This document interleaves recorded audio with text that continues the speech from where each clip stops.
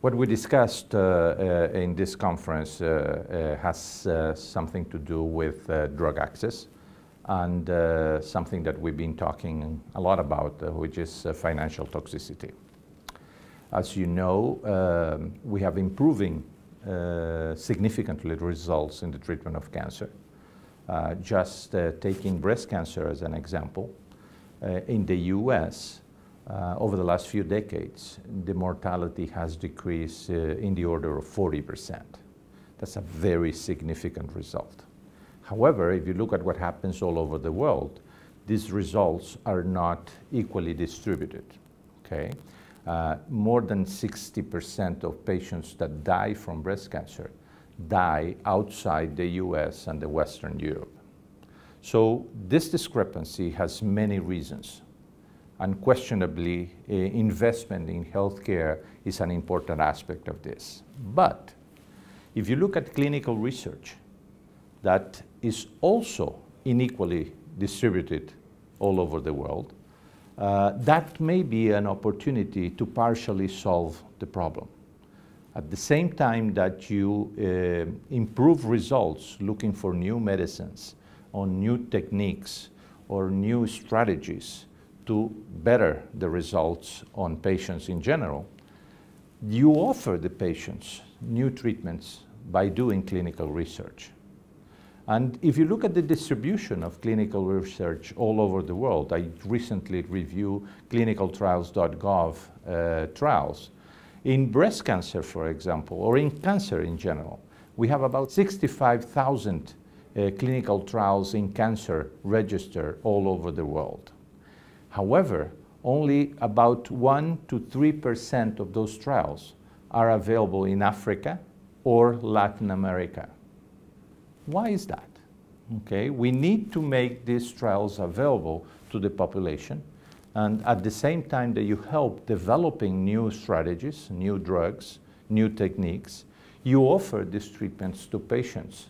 Okay, and I end the presentation after raising the issue with an example of a patient of mine that was diagnosed with a type of breast cancer, a triple-negative breast cancer, a locally advanced disease. She is very poor. She earns less than $100 a month. She works as a maid and lives in the outskirts of Porto Alegre, having a very bad, very dangerous disease. She managed to get referred to the clinical trials unit in my hospital. And there, she was able to get and participate in a triple-negative neoadjuvant trial with immunotherapy. She got a complete remission participating in this trial.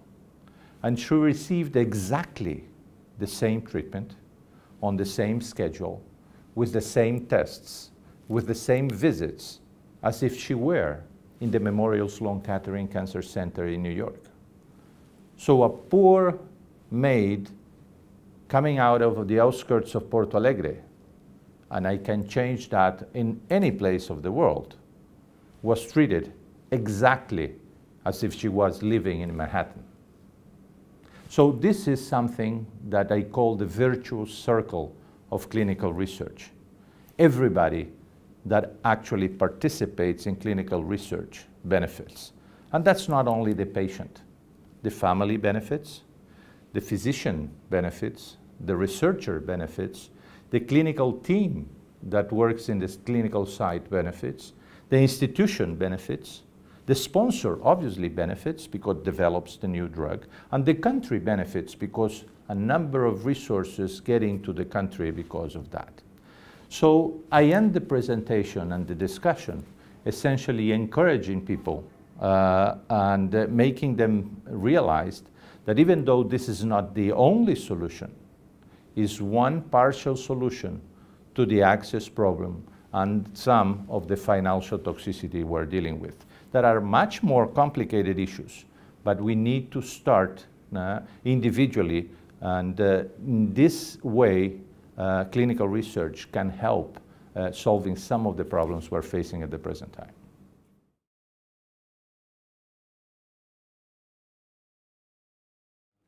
The idea of clinical research starts very simply.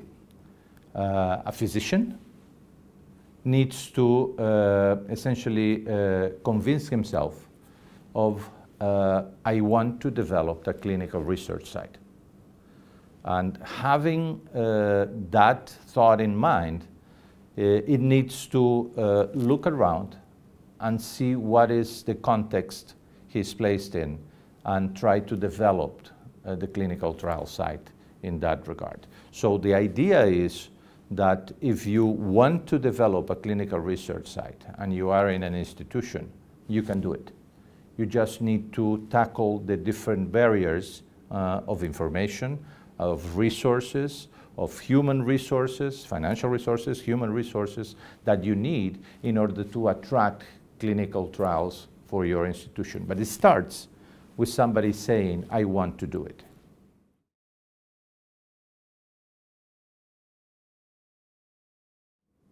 Well, it's important everywhere, okay? The other important concept of that most clinical trials in the world at the present time are being run with the sponsorship of the pharmaceutical industry that obviously has the financial resources and the interest of developing new drugs. But if you build an infrastructure based on trials that are supported by the pharmaceutical industry, you are able to develop the experience and, you qualify the staff in order to run your own clinical trials. Okay? And that's even more important. Part of the things that we need to do and develop is to stimulate the development of academic clinical trials that will address the questions that are pertinent for each different region in the world. So there's not a single country that doesn't need to address specific healthcare questions.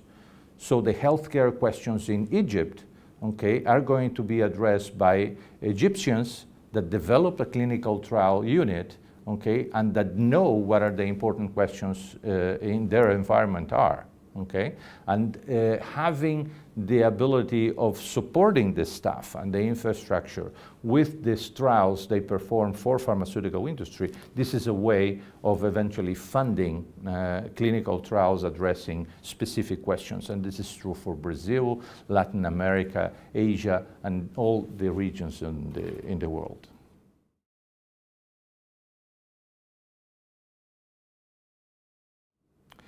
This conference actually puts together a large number of people of a specific region, and it offers the opportunity to interact with experts from all over the world and helps people locally to identify specific issues, just like the one I just mentioned.